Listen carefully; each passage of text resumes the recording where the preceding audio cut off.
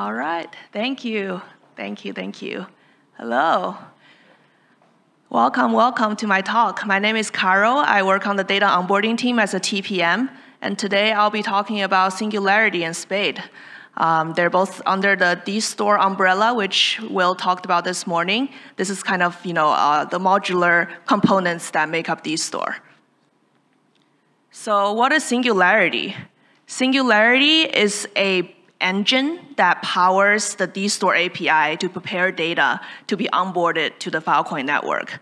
It's the most adopted tooling in the Filecoin ecosystem. It accounts for 20% of all the data that's prepared for Filecoin. And since Singularity's launch last year, right now we're in V1, V2 just came out.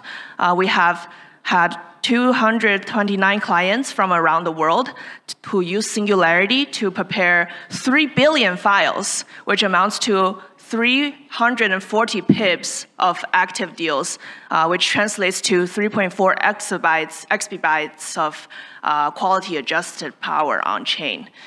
And V2 is coming out with new features that I will dive into deeply in a bit. So before I dive into the implementation details, I want to talk about the storage connections. Singularity is so versatile that it can connect to many different systems, be it your S3 bucket, your local drive, your HTTP or FTP connection, and dozen other types. Singularity works seamlessly with your dStore APIs, which data clients can call to tell Singularity that a file is ready to be onboarded, and it tells the Singularity the location of that file or the files. So say you have a bunch of car files in your S3 bucket, you can tell Singularity to fetch them from S3 directly, which eliminates a lot of the overhead associated with the intermediary steps. So, question for the audience. How many of you, by show of hands, have stored data on Filecoin? Oh, a bunch of you. Awesome. So for those of you that have gone through the process, do you know how much storage you needed during the onboarding process? The answer is a lot. You need a lot of copies of the same data, and I'll go into why. You need to have, well, first of all, the original copy of your data that you want to be stored, that you're hosting in a cloud service somewhere or in your local drive. And then you need to convert them into car files, which is the same content, it's just in a different format. So that's the second copy, right? And then you have to let the storage providers know these are the data I want to store, and storage providers need to download it from you, and that's a third copy, and then they need to seal it. So storage provider side, they have an unsealed copy and a sealed copy. So in total, there's like 4 copies of the same data, right? And that is a pain point that Singularity V2 wants to address. This new feature in Singularity V2 is called inline preparation. The car files are the same content as the original files, so that if you think about it, if you know the algorithm of how the car files are converted or how the mapping looks like from the original files to the car files, then you don't really need to store the extra copy, right?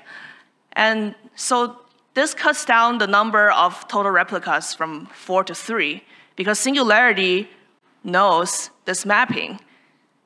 And it saves you space, it saves you time because you no longer need to write the car file to your disk. And reversely, if you want to save the car files and not the original files, you can do that too, because this mapping can be reversely, it can be bidirectional. You need less storage, right? It further simplifies the data onboarding process because you no longer need to serve the car files to the SPs. You can just send the SPs the location of your files. For example, you tell the SP that my files are in this S3 bucket, or you give the SPs an HTTP endpoint to your local drive or something like that. Then the SP can just go ahead and download it directly. So what does that help, right? Actually, let's go to this one first. It helps optimize the bandwidth or bandwidth limit, because if you have to give your files to Singularity or to some data preparation tool, and then the SP downloads from there, the bottleneck is kind of on your bandwidth, right? Say the SP is an enterprise SP and they have large bandwidth, but the speed at which you give the files to the server is dependent on your internet bandwidth. And for a typical client, it might not be the best connection there. So Singularity helps you by eliminating that bottleneck. SPs can just directly download from wherever you have your files. Oh, thank you. Sorry about that. Yeah, this was the inline preparation. This is not synced to my laptop, sorry. Yeah, I'll quickly go over the things just now. So yeah, this is the Singularity V2, and then connection to many different, actually 40 plus different types of connection that Singularity can make. And then this is, the storage copies needed for a single file. You need like 4 different copies, and then inline preparation algorithm. So yeah, we talked about how Singularity lets you eliminate 1 out of the 4 copies that I talked about, right? And then Singularity can also serve as a content provider. Singularity lets you retrieve from Singularity directly, right? If Singularity already knows where your data is, right? So if there's a retrieval client, it can just go ask Singularity, where do I retrieve the data? It can retrieve car files, payload CIDs, and etc. If you're hosting your copy online, then Singularity doesn't need to, or storage providers don't need to maintain an extra unsealed copy. Singularity will just direct the retrieval traffic to you, to the client, because you're already hosting it anyway. So we eliminate a need for the SP to have an unsealed copy. So that cuts down the number of total copies down to 2. We talked about the bandwidth bottleneck, how Singularity eliminates the bottleneck there on the client side. Now there's a problem, right? If the SP directly downloads data from your local drive or from your S3 bucket, and how does it know what to do? Like, does anyone see the problem here, that there's something missing that I hinted on earlier? The thing that's missing is that if storage providers just go download the files from your local drive or S3, how does it know how to convert them into car files? So how does it do that? We have a Singularity metadata API. This API returns the deterministic logic of the mapping from original files to car files, so that you can just inline stream in the original files from wherever the data source is, and then car them on the go. This is what this API does. It's very, very powerful. This eliminates the need for another car file copy on the client side. So that was all the V2 Singularity data preparation features. Now on to deal making. So Singularity V2 supports legacy Lotus market and Boost market. It supports a traditional push mode as well as pull mode. So in the push mode, it's like from the client. The client wants to store a bunch of deals. It tells the SPs, these are the deals I want to store. It could be like one-off deals, or it could be like periodic, like a cron job, where the SP, the client says, hey, SP, are you like at this given time, if you're not free, like I'll send you again, things like that. And you can also specify the max number of deals you want to store with a single SP, or how much data you want in flight. So in flight here means that the SP has accepted the deal, but they haven't started working on it. So how much of that do you want in flight? You can specify all these things in Singularity. And there's a pull mode as well, where it's kind of SP initiated instead of client initiated. When SP is ready to make deals, they will say, hey, like give me some deals that I'm eligible for. Now retrievals. Retrievals on Singularity is very flexible. There are many ways to serve retrievals. You can serve from the Singularity content provider directly. We can get it through the Singularity to the SP, like, and so from this kind of way to get the data from SP, and you can get it from SP directly. If the SP is, hosting some endpoint for HTTP download, you can just get it from SP directly, but that depends on SP announcing that or advertising that they have this CID in the IPNI.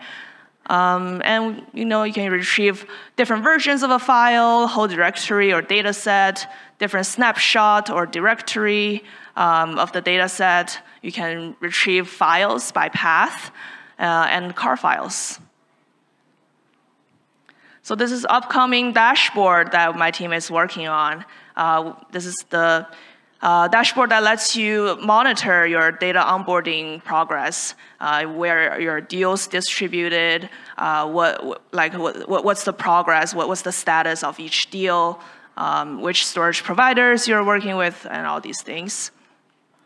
It also has an explorer where it lets you see a snapshot of your data set and the file system as well.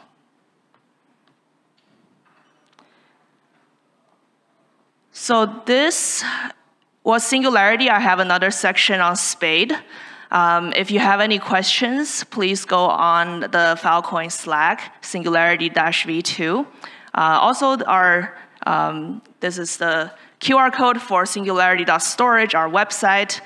There's a bunch of information there. We just shipped the website. It's really, really, I really like the website. It's really cool and sleek.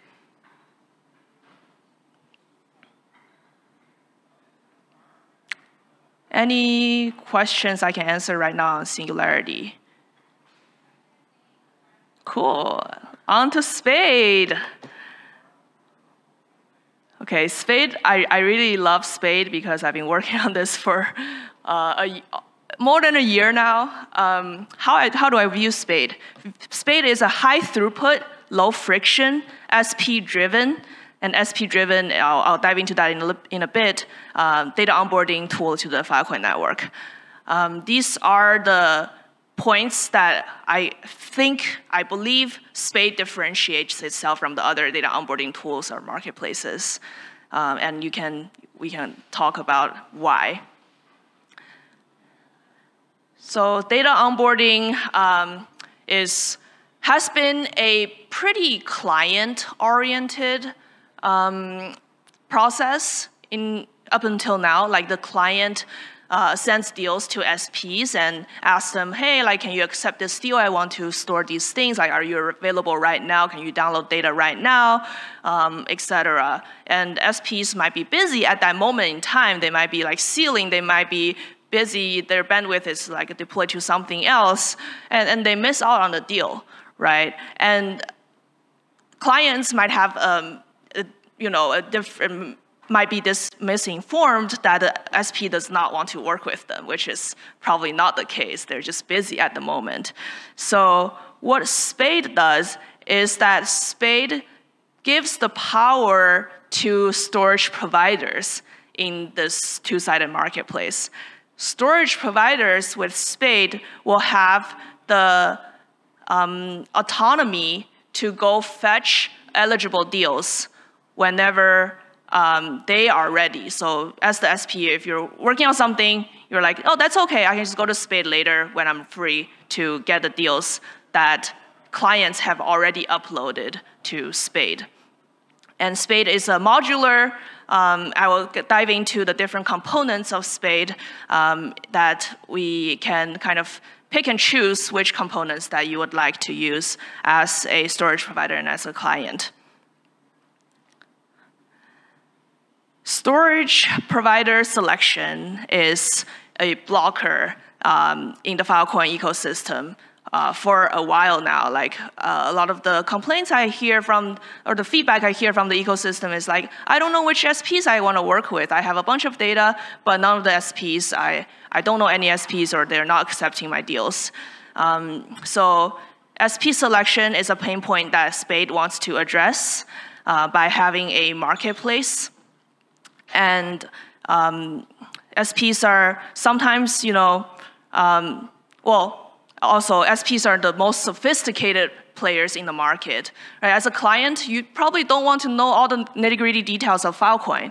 You just want to bring your data here, you want to upload it to Filecoin, and you want to retrieve it later. Like, that's all you want to know. You don't want to know the car files and the different retrieval methods and like how the data is sealed in the Filecoin ecosystem. So having SPs be the one that have the autonomy to do these, to initiate deals is very, very powerful here.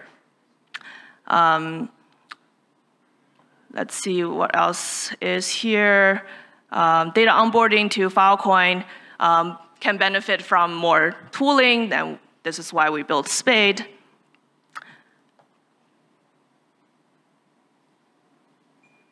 So on the demand side, Spade, like I mentioned, is a two-sided marketplace. There's the demand of folks who want to store data. There's the supply of storage providers that can offer data storage.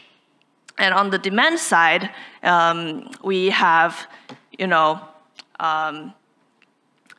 we have Web3 native data on-ramps. Those are the folks that are already in Web3 and they need data storage. They care about verifiability, they care about the proofs, and Filecoin offers exactly that. So they can come onboard their data to IPFS or Filecoin.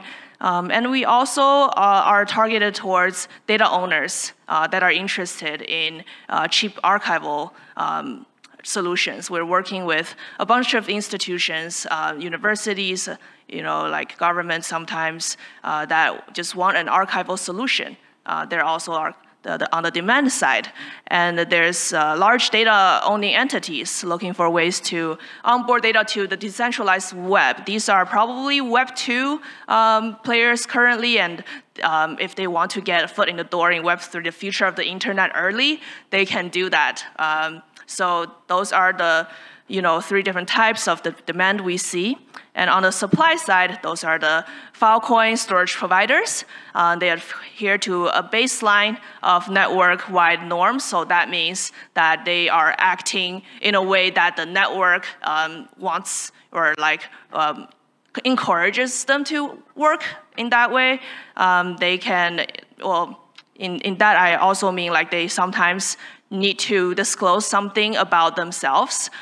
So this is where the KYC, KYB comes in. If clients want to, say, store with SPs in a specific region, or the clients want to store with SPs that have specific bandwidth or some other criteria that the clients care about, Spade would like to know that, right? And Spade would like to know what the pool of SPs, what their attributes are, so that we can do the matchmaking more seamlessly.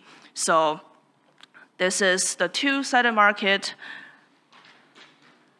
And in the current iteration, we're in pilot right now. Spade has a demand for a higher level of sophistication from clients.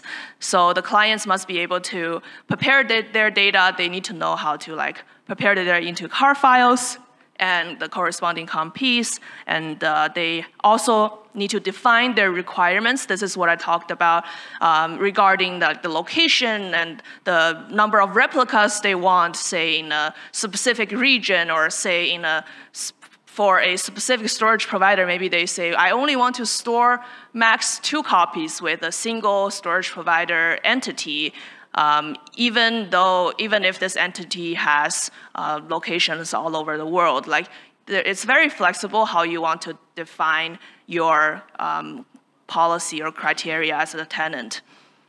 The SPs will need to be able to take pool-based deals. This is not really a requirement. This is like a treat for most SPs. If you can just manage your workflow, customize your workflow in a way that works best for you.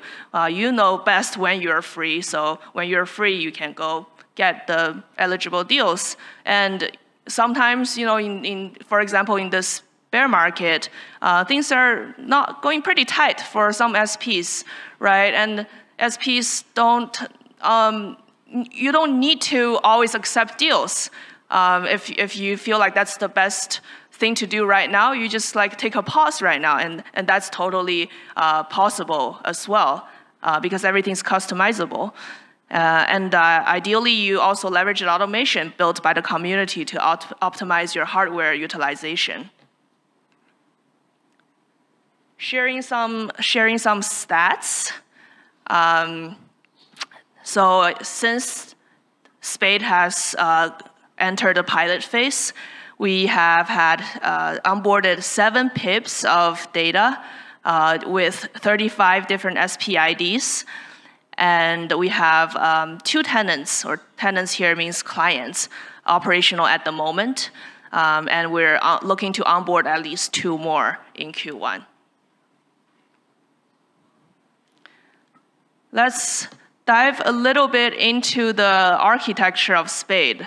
I mentioned earlier that Spade is a modular is a modular system, and you'll see on the right side, or maybe your on the left side, excuse me, the green boxes are the demand side, the clients. The storage client comes in with data they want to store, and they prepare them into PCIDs, and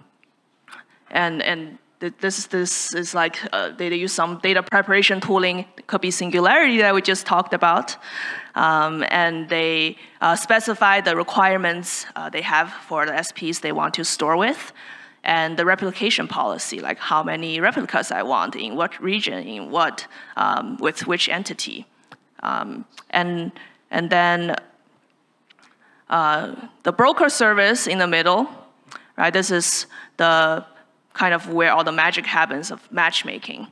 On the demand side, we have storage providers, and these are the eligible SPs. And I say eligible because these SPs have to provide their very basic information about them to become eligible to work with Spade, because like I mentioned, Spade needs to know some basic information about these SPs so they can matchmake properly. And we have a KYB, this is where the KYSP service comes in, where we have a triangulation service that pings from SP nodes from a network of nodes all over the world and makes the best educational guess on where the SP is located. We also have validation bots, or now we call them retrieval bots, that try to retrieve from these SP entities to see how well they're serving their retrievals. And in the middle here, we have a deal oracle, or we call it a Spade oracle. This oracle is a real-time oracle that lets you see the sector states from the chain. So this helps with maintaining that source of truth on where the SP is in terms of data sealing, in terms of deal making. So Yeah, and any questions on this slide? This is the last slide I have. These are the components that I just talked about. Yes, Steph. Yeah. So the question is, where does the broker service actually run? Is it distributed across the SP nodes, or is it somewhere else? Yeah, great question. Right now it's run as a centralized service that we can use to best matchmake. Yeah. Oh, one thing I didn't mention was the libp2p relay service.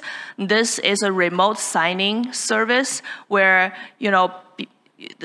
for a deal to be complete, both the client and the SP has to sign, right? But because the client has already uploaded their list of CIDs to be stored to Spade, they don't need to be online when the SP says, I'm free now, I can come get the deals or get the CIDs to store.